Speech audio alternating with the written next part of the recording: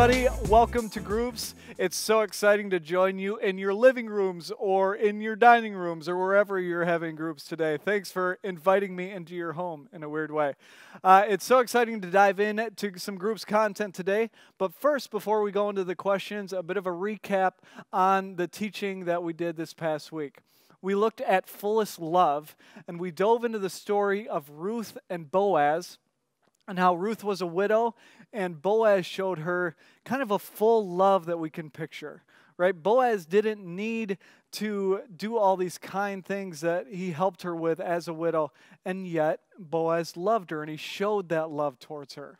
And in a way, we can see how Jesus is also kind of the prime example of showing love, because he was a servant in a world where that really wasn't known. See, we took away three things. That love is not transactional. That love is a choice that you make all the time. It's a choice you make over and over again. And it's serving. Love is serving even when you're exhausted. So as you're going to be talking about in your groups, be thinking about those things and how love can work in your life in a different way than you might have experienced. I'm excited to dive into these questions with you today.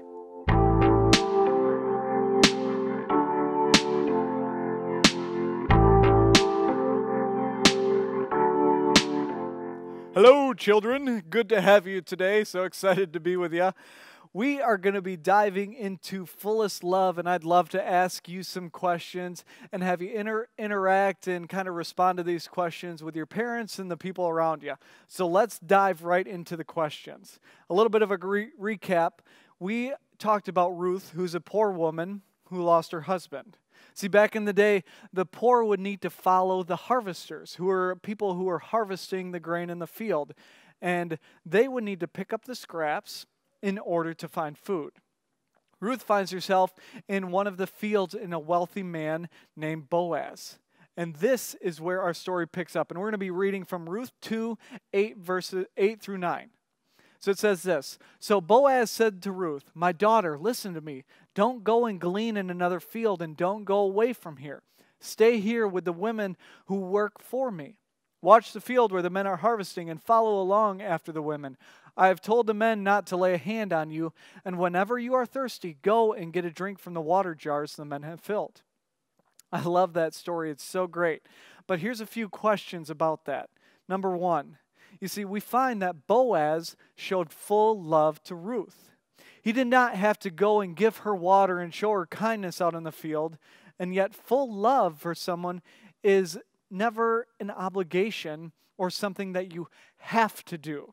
Right? Full love is demonstrated by making a choice to put someone else above yourself, even if you're not getting anything in return. So think about these questions and talk about these amongst yourselves. Who are some of the people that you love?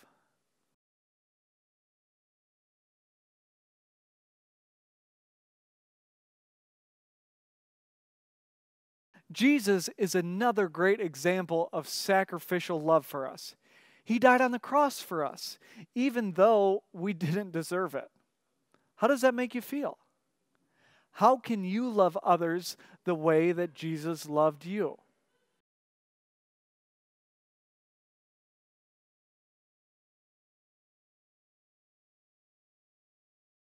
There are people in our lives who are like Ruth, people who are perhaps hurting or in need. Maybe there's a kid in your class or a neighbor who's having a hard time and needs some encouragement and love. In what ways can you show those people full love?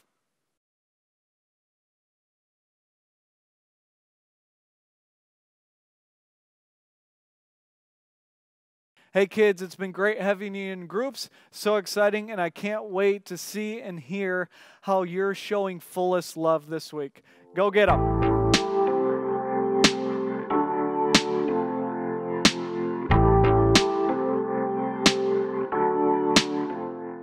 Alrighty, adults, it is time for your questions. We're going to dive right in here. So question number one, in what ways have you experienced the love of Christ that He has for you? How have you experienced Christ's love this week? And have you ever felt the love of Christ in a difficult times? Sometimes it's hard to feel Him in those, but how have you felt Him in a difficult time?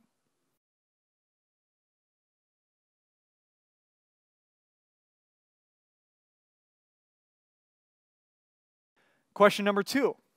What specific ways does the enemy tell you that you might be unlovable or not good enough?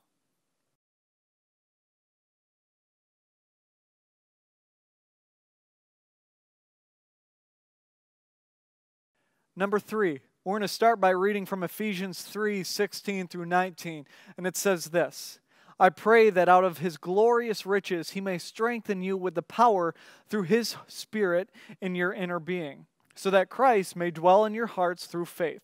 And I pray that you, being rooted and established in love, may have power together with all the Lord's holy people to grasp how wide and long and high and deep is the love of Christ, and to know this love that surpasses knowledge, that you may be filled to the measure of all the fullness of God.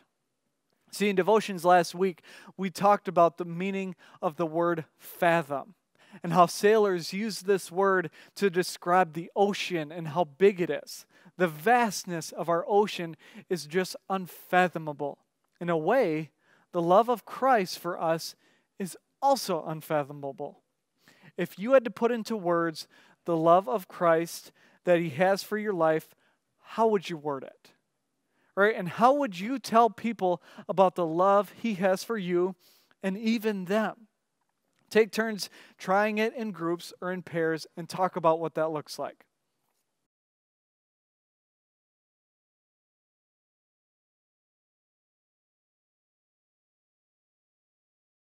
Hey adults, thank you so much for diving into what it means in fullest love for your life. If you and your group want to dive deeper, you can turn over that page, and we're going to be looking at some more questions about what fullest love can mean in a more intentional way in your life. So let's dive right into that.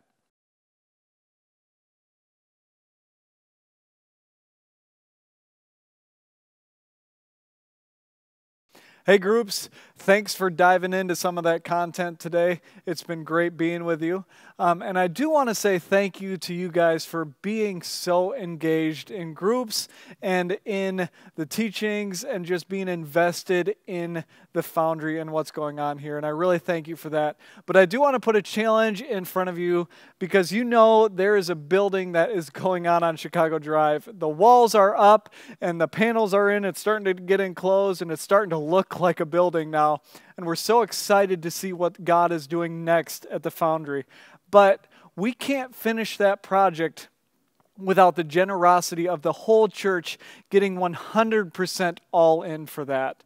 There's still some bills that need to be paid for that because you see, there's just a lot going on there. There's so many fun, exciting things happen, but it's not all paid for yet.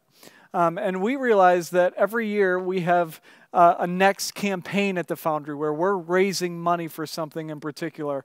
And this year, it is that building. Next year, it's going to be something else, something cool and exciting. But this year, we want you to stay fully engaged in investing in that building down on Chicago Drive. So over the next week, I want you to be praying and discerning and deciding what you feel like God is calling you to do towards that next campaign. It could be financial as far as raising your weekly tithe or a one-time donation, but we are asking you to pray, discern, and decide what it looks like for you to fully invest and 100% engage into that next campaign. Because on October 13, we're going to come together as a church and make a pledge, and we want 100% all in from our whole church. And that looks like you guys. That looks like every single one of you. And again, I want to thank you for being engaged, and I want you to step up and take that next step to help this church continue to move forward with what the gospel wants to do. So thank you for being engaged, and let's take that next step. So looking forward to seeing you on October 13. Have a great week.